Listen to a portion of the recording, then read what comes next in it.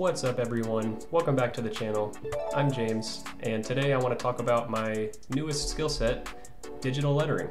So here I am using the Adobe Illustrator software. I'm sure you're familiar with it, or at least heard of it. I'm really excited because this is really taking my comic book pages to the next level of professionalism. And I think it looks great, as you can see here. So good. Compared to what I've been doing with my chicken scratch, just handwriting, and not at all nice looking ovals that I was drawing by hand. So yeah, just wanted to share this with you guys. So it's super simple actually. It's honestly just an oval shape, a little bit of words thrown in there, and then a triangle-ish shape. And simple as that. I just put them on top of each other and then bam. It's easy as that. So today's episode is an exciting one. This is page 14 of my original comic book story, Caveman Bob, and I am doing some different things with this page. For one, I am inking this with a new ink than I did previously. I was using the Amsterdam acrylic inks, just using the black ink to do all my black inking. But this time I am using a Speedball Super Black ink to do the inking, and just kind of trying it out because I just bought it and thought it would be fun to give it a try. And it works great, you know. I still trying to decide which one I like better, but they both work pretty good. I really am a big fan of the Amsterdam ink. I don't know why yet. Maybe it's the thickness, but it works so good. But I like the Speedball too. First time using it, you know, it performed well. So I'm just inking over the pencil sketches that I did. This page is, if you haven't been following along, it's pretty much about, this is Marta telling, you know, Bob and everybody kind of the story behind the perfect sphere. And now we're skipping ahead to after I've already painted it with those Amsterdam acrylic inks that I've been using. And this is the top panel here. I have not lettered this yet. I've decided, I kind of sort of finished, but I decided that it needed a little bit more solid black. So I'm going in with solid black. And this is kind of risky. I did a short video quickly talking about this, but what I'm doing here is a little risky.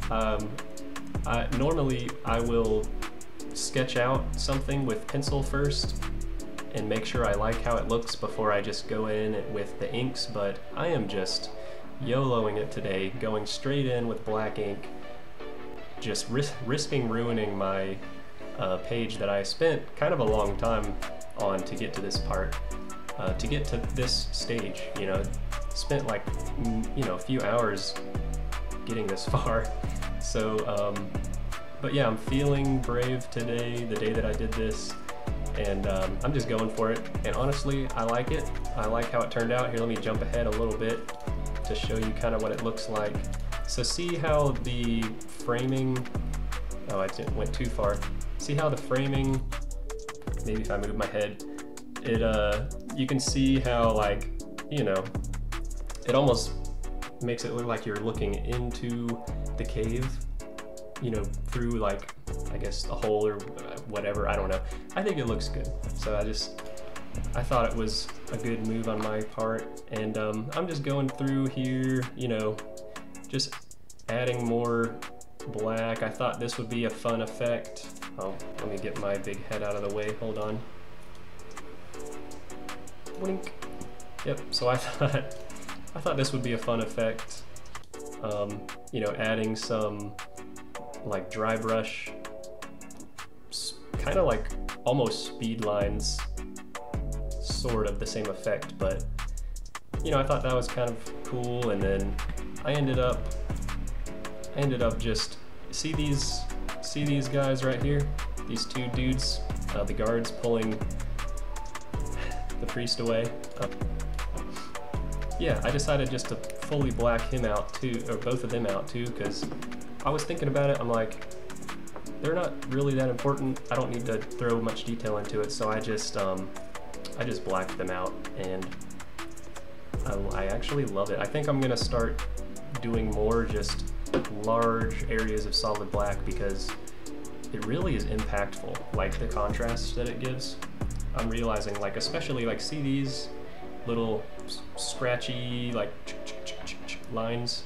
I honestly should have just completely blacked both of those out. I think that would look good too. So yeah, so this has been going pretty good. Just jumping in with the paintbrush, adding some more stalactites and stalagmites. Okay guys, well that's my video. Hope you liked it. If you did like it, click that like button. It really helps motivate me. And don't forget to subscribe for more content. Also, I'd like to know, do you like the new digital lettering I'm doing? If so, mention it in the comments. If you like my handwritten chicken scratch lettering, also let me know. If you'd also like to see a future video about me kind of giving my thoughts and opinions on the Adobe Creative Cloud Suite, let me know in the comments. Thanks guys, and have a great day.